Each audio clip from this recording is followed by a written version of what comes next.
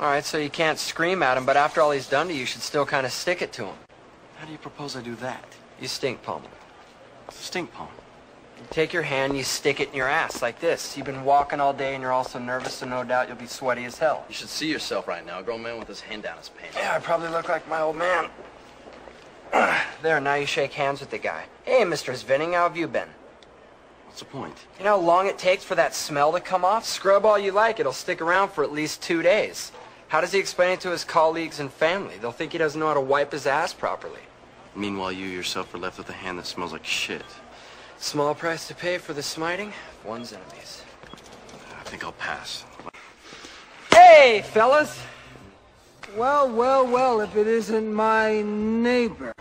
Mr. Svinning, how have you... Damn, would you feel that iron grip handshake? Like Burt Reynolds and shit. So, what's going on here?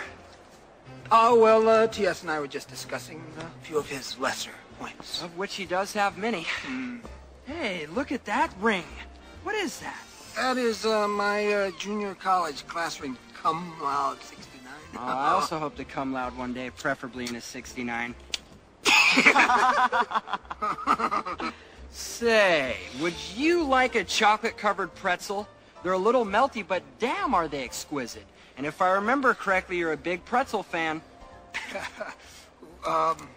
Dark chocolate. Yeah? No. Oh, come on. No, They're please.